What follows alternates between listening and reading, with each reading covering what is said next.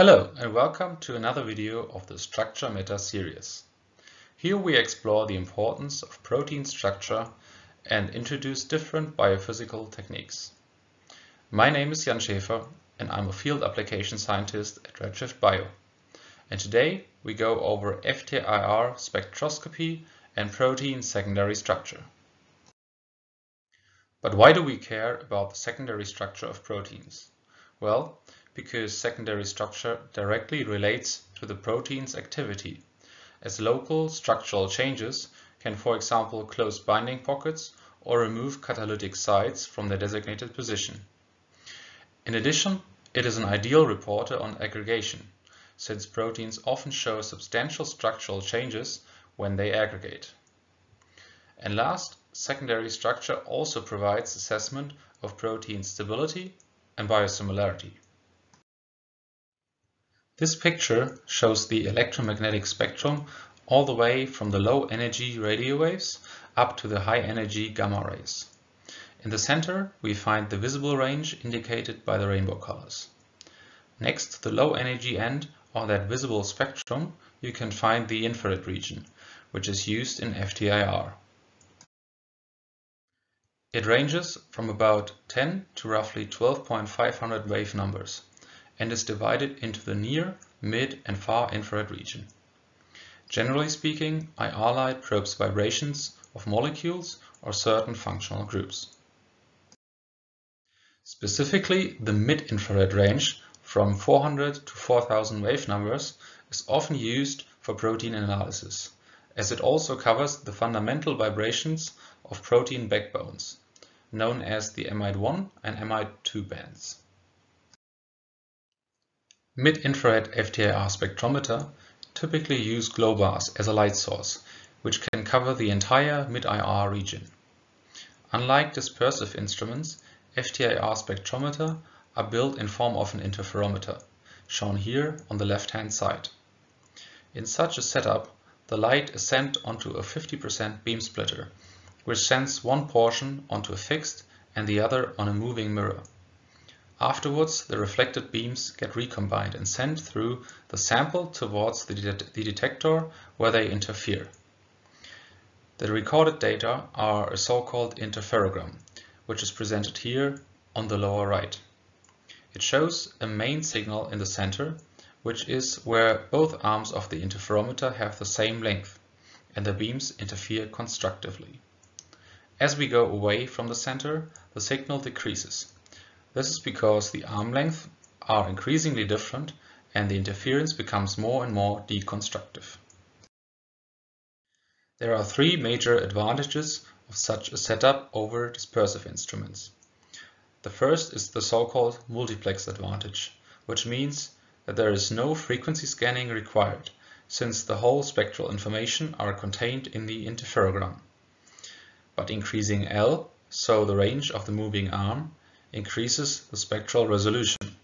This means a higher signal to noise for a given scan time, or a shorter scan time for a given resolution. The second is the so-called throughput advantage, which essentially means that the loss of light in the instrument is reduced by a factor of 200. The third one is the so-called cones advantage, which was a critical development in FTIR. Sending a helium neon laser beam alongside the main beam allows to determine the motion of the moving arm more accurately, which gives rise to a spectral resolution of up to 1/1000th of a wave number. In the following slide, I'm going to show you how FTIR spectrometer are used to generate absorption spectra. First, you have to record an interferogram of your sample as well as the corresponding background. The analytical software then performs a Fourier transformation of them, which provides us with two absorption spectra. At the end, the background spectrum is subtracted from the sample spectrum and we end up with the absolute absorption spectrum of the sample. Typical infrared absorption bands of various types of bonds are presented here in this figure, and they can all be used for understanding the structure and composition of your sample. but for protein analysis, the most relevant bands are the so-called MI1 and MI2 bands, which appear between 1500 and 1700 wave numbers. Both of those vibrations stem from the protein backbone, and they are therefore a reporter for the protein's secondary structure. Therefore, FTIR is not only a non-invasive but also a label-free method for protein structural analysis. In principle, both MI1 and MI2 can be used to deconvolve the relative abundance of secondary structural motifs. Typically, both bands are used for protein analysis, since they both have their pros and cons. The MI1 band has a higher overall intensity, and the bands from different structures are more spread out in frequency. On the other hand, MI1 also overlaps with a water band, so perfect background subtraction is crucial, especially for low concentration samples. A general advantage of FTIR is its flexibility. It covers a broad frequency range, and so the whole mid-IR region can be used for various types of applications and is not limited to proteins. Often FTIR instruments are capable of performing temperature ramps and kinetic experiments.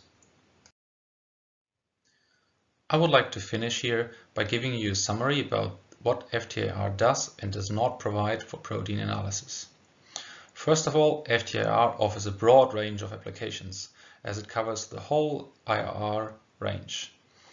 The IR active vibrational modes can be used as a reporter for studying molecules of interest. For protein analysis, it typically uses the MI1 and MI2 band in the mid-IR region to identify the relative abundance of secondary structures. What FTIR does not do is determine the protein size. It does not provide information about which part of the protein sequence forms which secondary structural motifs. And finally, it does not give you a direct information on the three-dimensional arrangement of those secondary structural motifs. This concludes our introduction to FTIR spectroscopy. Thank you for watching this video. Again, I'm Jan, and if you want to learn more about other biophysical tools, check out more videos on our Structure Matters website. Take care.